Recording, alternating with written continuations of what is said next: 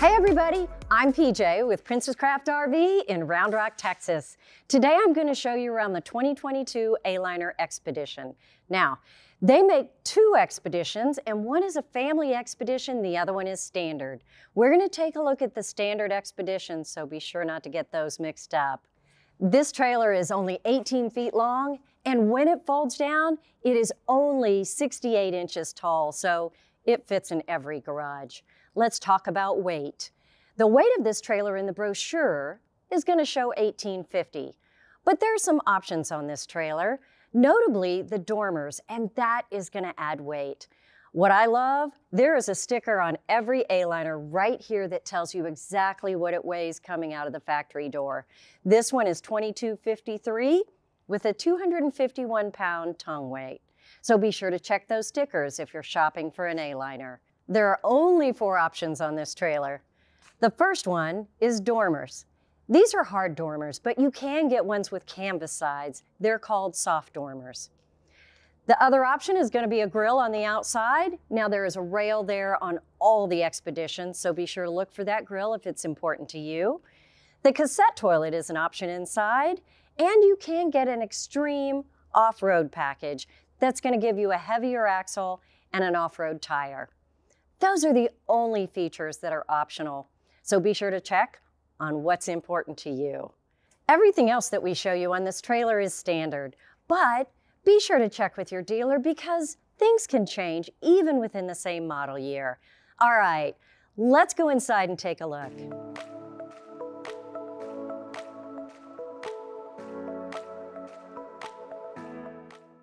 So for a compact trailer, I love the feel of the inside of an Aliner. Now this is the Expedition, so it is the largest of the A-frames that Aliner makes. And in the center, it's an 8-foot peak, so lots of headroom, even for folks that are a lot taller than my 5 foot. This right here still gives plenty of headspace. This is a really nice open dormer. It's one of the reasons I really am a fan of the hard dormers because it just makes it feel like a larger room in here. Over here, when you first walk in on the right, is a dinette. A lot of people move up to the Expedition because it's a little wider than the smaller versions. It is 82 inches long. That is longer than a queen-size bed. So when this is made into the dinette bed, it's 38 inches wide and 82 inches long. The leatherette is very soft, and the table doesn't really crowd you as you're coming in, so I really like that feature in this dinette. It is a freestanding table, so you could put it outside if you wanted, leave it inside. Maybe if you didn't need a table at all, you could leave it at home. Give you a kind of a sofa feel on this end. A light right at the top makes this a great workspace as well. Now the windows, when you have the dormer, are a sliding window, slide to the right. This is glass instead of the standard skylight that you would see in an A-frame that didn't have the dormer.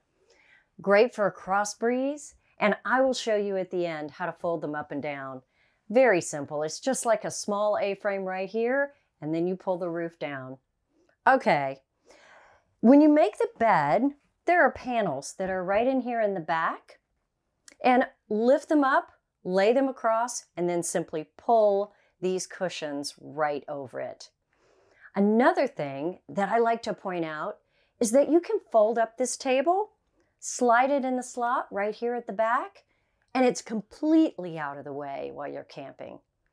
If you needed this area for storage, you can also put it in the slot on this end of the dinette, and it kind of makes a storage space right here where things won't slide around, and you can pack in between that space.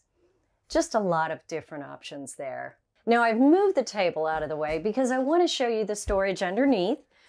Just lift up this cushion here, and there is a hole.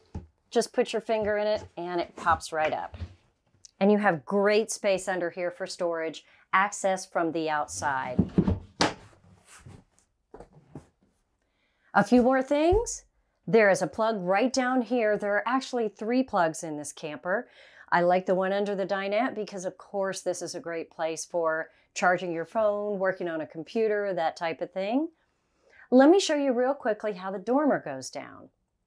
Very simple to do. You'll undo the latches on the end, and these sides just fold down. Then you can pull from the top, and the entire dormer slides down. There's a latch on the outside to keep it secure. Very simple to do. One more thing I want to point out.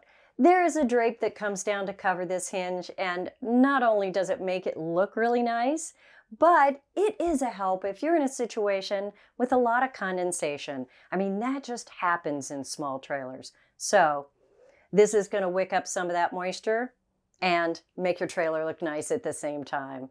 All right, let's move on to the kitchen. There's a lot to see there. The kitchen in this expedition, it's impressive. Let's start right here. There is a 3 cubic foot, 3-way refrigerator. And if you open it up, it's got a pull-down freezer at the top and 3 shelves on the door. Nice for a compact trailer. Great counter space up above. And right next to it, the microwave. Down below, this is going to be your forced air furnace. Keeps this unit really toasty, so don't worry about cold weather. Right above that, the glass top stove. Now, having the glass top, all of this can be counter space over here. So lots of places to work if you're preparing food. Just lift this up. 2 nice sized burners and a sparker in the middle. You don't need a match. Great for camping. Just lift it up, pull it down, and again, flush with the countertop. On this end, this sink is about 8 inches deep. It is brushed aluminum, and the faucet swivels up and down. This is a marine faucet because, of course, when the walls fall down on this expedition, everything has to be below the hinge. So this moves around. You'll want to be sure to push it down before you fold down your camper. The handle is really interesting. You know, we have people tell us it's not working correctly, but it's kind of tricky. Up and down, hot and cold, and then just pull it out to turn the faucet on. Let's look at the switches down below. On this panel, it starts with the water heater. This is an LP water heater, 6 gallons. And when you turn that on, this auxiliary light comes on. The water pump is next to it. And then there is a refrigerator vent switch here that's not in use. It's just a blank plate. There is another 110 plug right here. There are 3 in all in this trailer. Makes it very convenient. A little storage underneath. Let's take a peek. Really quite a bit of space under there. So in this panel, there really is quite a nice kitchen. Let's look across at the cassette toilet next. In the beginning, I mentioned that the cassette toilet is an option, but if you don't choose that option, this entire space would be storage. Either way, you're going to have great countertop space here. Now with the cassette toilet, this half of the countertop just flips up and your cassette toilet is underneath. You know, it is great for those nighttime emergencies, and in which case you can just slide everything over and leave this open. Now, the cassette toilet is a little concerning to some people, but at the end of the video, once we get outside, I'll show you how that works. Let's check out the storage on the other side. This cabinet opens up, and the top half is going to have an open shelf. Below that is 2 pull-out plastic trays. They call it smart storage. Easy to work with. These just pull out. You can take them out completely if you want to wash them or set it on top to look through them, but it's an easy way to store things. Next, let's take a look at the sofa and the main sleeping area. Heading back to the sofa, it is very comfortable, and it's where a lot of people will spend most of their time. This pulls out to make your bed. Remember, it's 82 inches long. It's about 56 inches wide. So it's a little narrower than a queen size bed, about the size of a double. There's lots of controls and connections right here next to the kitchen. Let's take a look. There's 2 USB ports on the side of the cabinet, as well as the controls for the air conditioner. Now that air conditioner is located underneath this seating with vents right here in front. There's also the controls for the furnace. Down below, you'll also see a cable TV connection. If you wanted to have a TV in here, just set it up on the counter and hook it in right there with a 12-volt port too if you need that. Below that is a carbon monoxide LP detector, which you'll find in every trailer, particularly down by the floor, because that LP is heavier than air, and so that keeps you safe while you're sleeping. The converter is also located there, and the front of that is going to have your breakers and fuses. Now let me show you how to turn the sofa into a bed. There is an elastic band right here in the middle, and that just keeps this sofa in place when you're traveling down the road. So unhook that from the bottom and then simply pull the base straight out. Once you lay down the cushions, you have a very comfortable bed. The third plug in this camper is right down here at the end of the storage cabinet. And the last thing I want to show you is the fantastic vent on the roof. This fan is reversible, so it can pull air in from the outside or vent it out of your camper. Great to create a breeze. Now, let's head outside. There is more to see.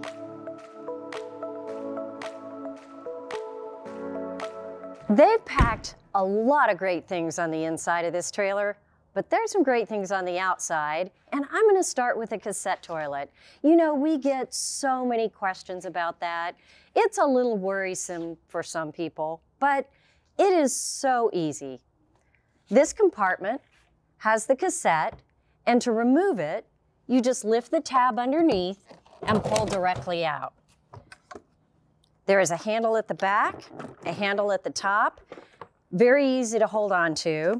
This extends just like a rolling suitcase, and then with the wheels on the bottom, you just roll it to wherever you are going to dump it.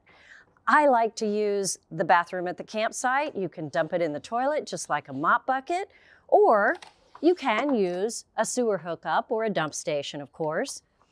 This swivels out at the top, and unscrew the cap like that. And when you're dumping it, you grab the handle at the front, and there's a push button right here for your thumb. That's going to allow air to go into the cassette so that it'll dump smoothly without splashing. Just roll it up, put the cap back on. Of course, you can put a hose in the top and clean it out if you like. Swivel this back into place, and then slide it right back in. This cap opens up when you slide it in, so there is no fuss, no muss. You just slide it right back into place, and it's ready to go. It really is easy. On the side, you'll find 2 electrical outlets and the standard aluminum wheels with 14-inch tires. Remember I had mentioned there is an extreme off-road, and that extreme off-road package has 15-inch off-road tires and a heavier axle. It does give you a little more ground clearance, so be sure to check that out if that's important. And over here, the rail will always be here in case you want to add the exterior grill. That's an option.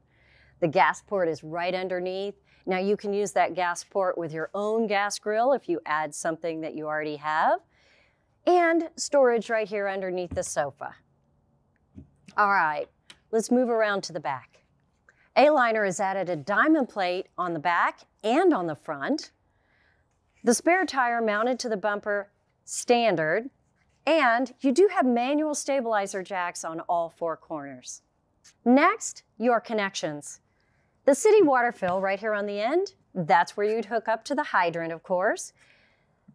To fill your fresh water tank, just pull the cap off, fill it right there. It's 11 gallons, and the 6-gallon propane water heater is next to that. Right over here, of course, your shore power hookup and cable TV hookup right there, in case you're at a park that has cable TV. Right up front, The vent for the furnace is right here. The outside shower, it's so handy for washing off your feet at the beach, washing the dog, even cleaning barbecue grills, things like that. Hot and cold fits right here in this compartment. Let's look down below for just a minute, and you'll see low point drains, and you'll also see the drain for the sink. There isn't a gray tank on here, so you can either use a bucket or a tote tank, whatever works best for you. Venting for the refrigerator, and the compartment, of course, on the other side of the dinette right here. On this front corner here is a ZAMP solar port. Really helpful if you want to camp somewhere other than in a campground. You can plug in here, put a solar panel out in the sun, and it will keep your batteries charged. Around the front, diamond plate rock guard, dual propane, automatic switchover regulator, and a manual jack, all standard.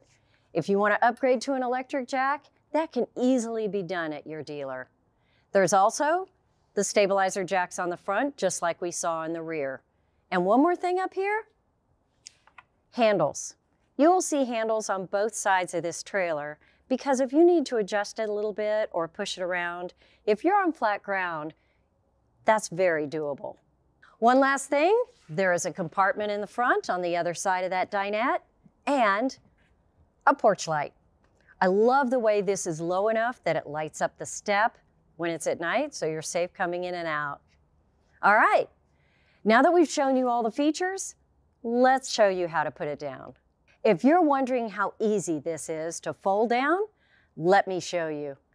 First, you'll want to fold down all the cushions so that nothing is above the hinge.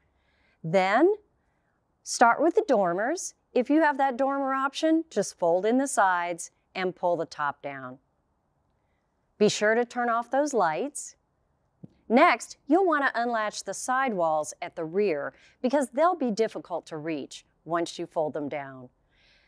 Then move to the other side. Once that dormer is folded down, the lights off, and the cushions, of course, are folded down below the hinge, you're ready to do the side walls. Start at the rear, unlatch the front latch, and fold the wall down that is opposite the entrance door. Next, disconnect the top and the bottom on the side wall.